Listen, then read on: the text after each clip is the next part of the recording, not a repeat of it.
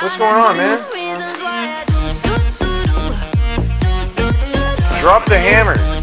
Bankman-Fried was released from custody yesterday after... Oh shit! It's very complicated. They didn't want to kill the goose that laid the golden egg. The United States is a country that since 1789 has always paid all of its bills. The last people you should be listening to are bankers and financiers. That's silly.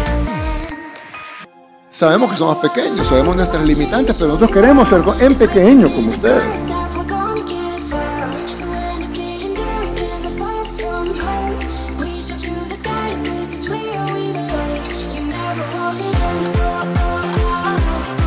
Intel's entrance into the Bitcoin mining hardware market is undoubtedly disruptive.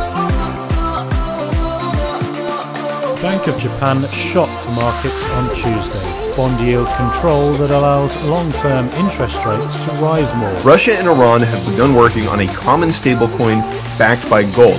Brazil and Argentina made a recent announcement that they're considering the idea of a common currency between the two countries.